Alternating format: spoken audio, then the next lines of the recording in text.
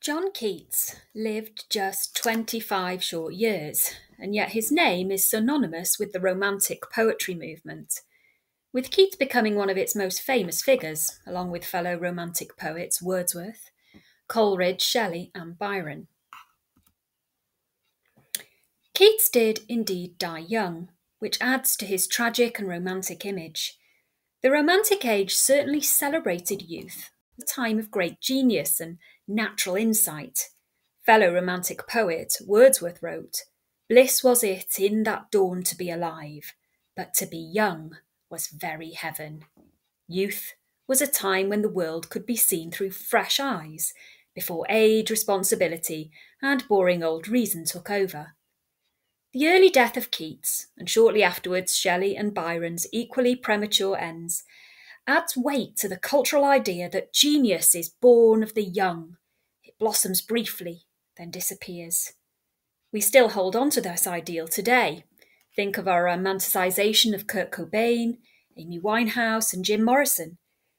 Keats does seem to have blossomed in his youth, and despite being on earth for such a short time, he has certainly left behind a substantial body of work. Lucky for us. John Keats was born in London on the 31st of October 1795. His mother, Frances Jennings, was described as a handsome little woman, and later by one of her other sons, George, as an excellent and affectionate parent. She was, by all accounts, pretty, capable, and vivacious. She was also rather strong-willed, a trait apparently inherited by Keats himself. Keats's father, Thomas, was a short, thick-set man with brown hair and eyes, described as having good sense and being very much liked. Keats's parents were both short in stature, which probably explains his own adult height of 5 feet nothing, and to be just 5 feet tall was considered pretty short for a man, even by the standards of the time. It seems that the marriage of Keats's parents, Thomas and Frances, was a good one. They were young when they married. He was just 20 and she 19.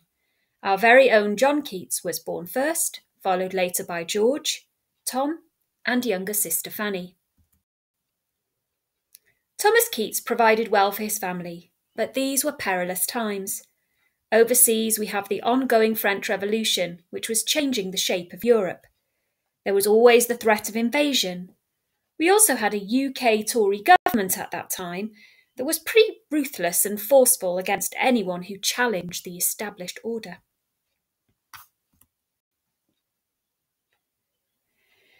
As a child, Keats was apparently rather precocious, often the way with clever children who seem more advanced than their years.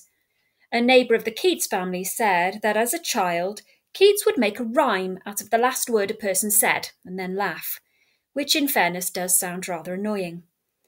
Keats was also prone to letting his temper get the better of him. This trait seems to have lasted throughout his short life.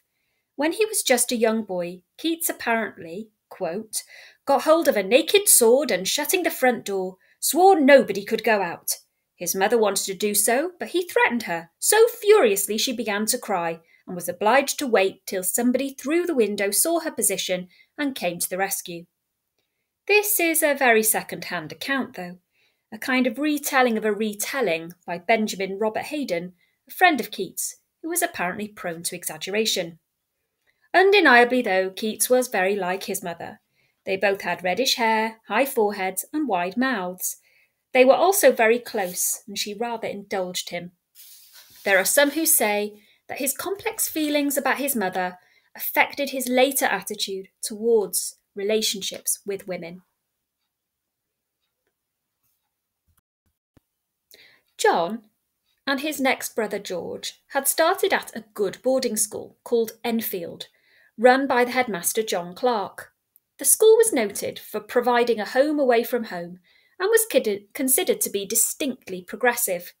The boys started there in the summer of 1803 in uniforms that featured a frilled collar, a short jacket with pearl buttons, and a tasselled cap. Keats was settled at school, and the family were doing well, but this was not to last. It was after their father visited the boys at school that a terrible accident occurred. Thomas Keats was returning from his visit when he was thrown from his horse. He was found unconscious and died within hours. This left poor Frances, just 29 years old, widowed with 4 children. How did she react? Not well. For a short time she vanished, running away to who knows where, probably taking her daughter with her. She returned a few months later.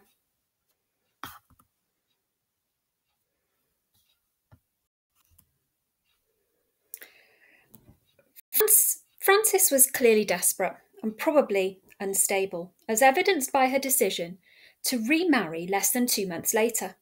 She married a William Rawlins, of whom we know very little. We can assume he wasn't much use, though, based on the fact that he wasn't liked by her family and the marriage didn't last long. After the failure of this second marriage, Frances ran away again, leaving her 4 children in the care of her mother, Alice Jennings, who was by now 69 years old and probably not in the mood to take care of 4 lively grandchildren. Where did Frances go? We're not entirely sure, though there were rumours she went to live with another man and began drinking heavily.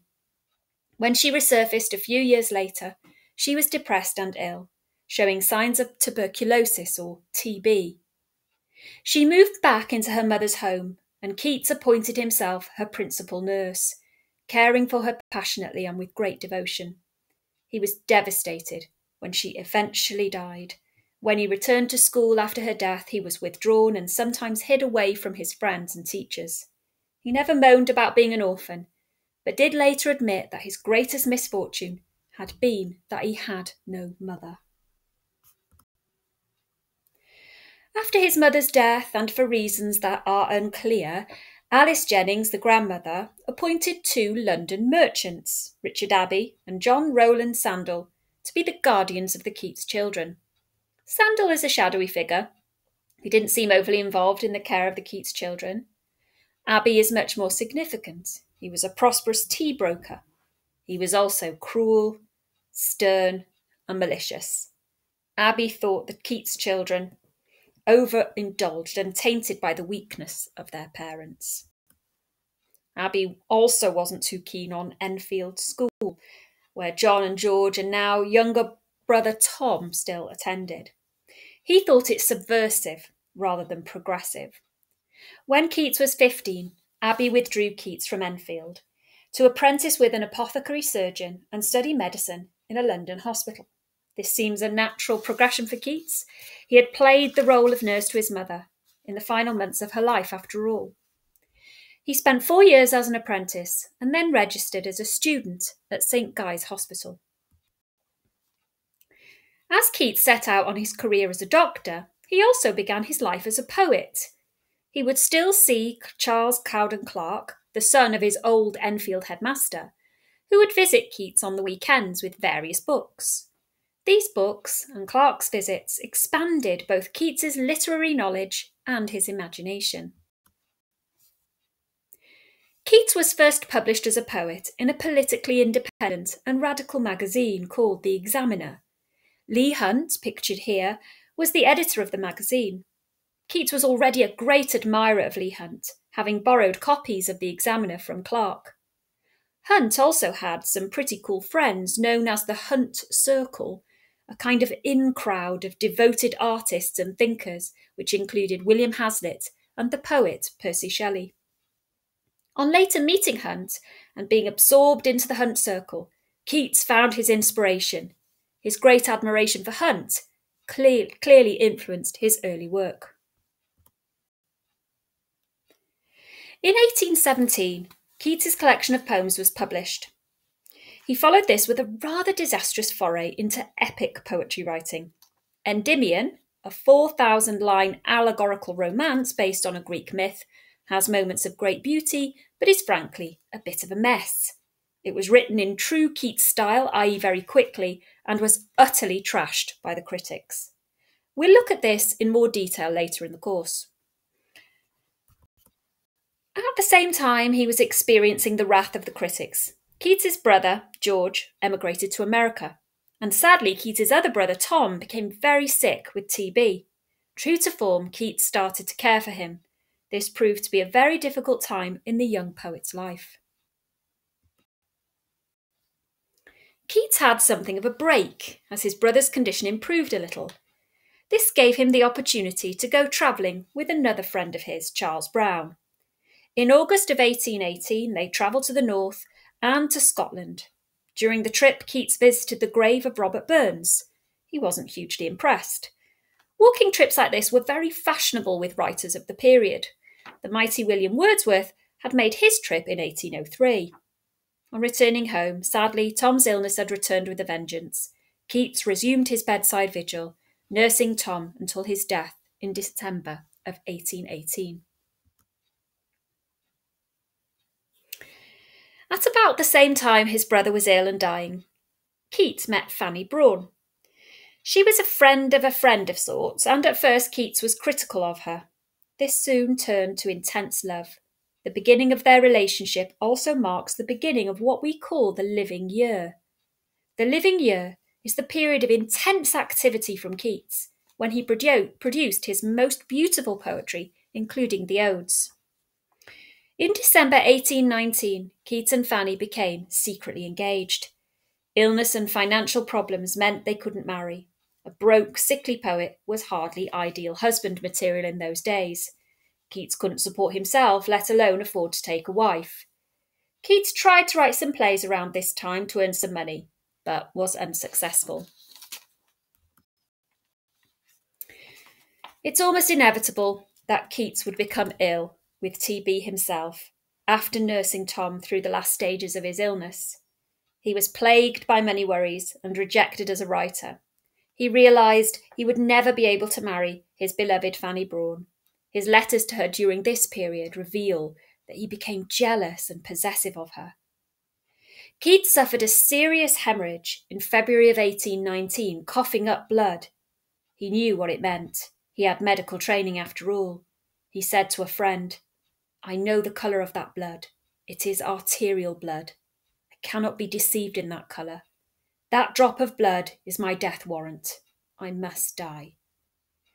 He did recover a little under the care of his friends, but after another serious hemorrhage it was decided that he should go abroad as the warmer climate was thought to help. The funds for the trip were raised by his friends. In the later months of 1820, Keats set off for Italy and warmer climes with the painter Joseph Severn, a close friend. They travelled to Naples initially and then on to Rome, but it was too late. Keats's condition declined. On the 23rd of February, 1821, Keats died. Andrew Motion sensitively describes Keats' death in his biography.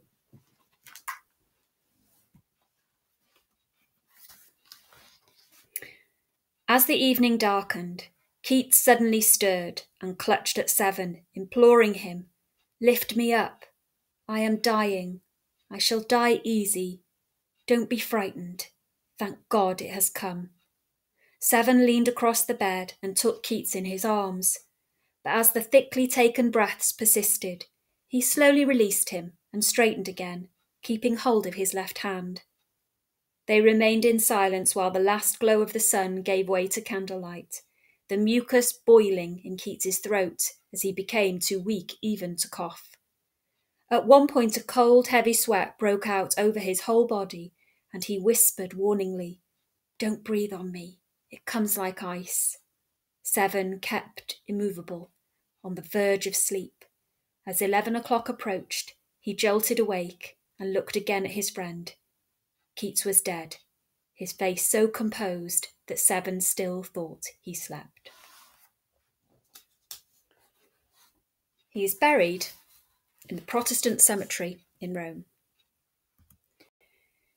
Keats's last request was to be placed under a tombstone bearing no name or date, only the words, "Here lies one whose name was writ in water." Severn and Browne organised the headstone, adding a relief of a lyre with broken strings. This was to show how his classical genius was cut off by death before its maturity.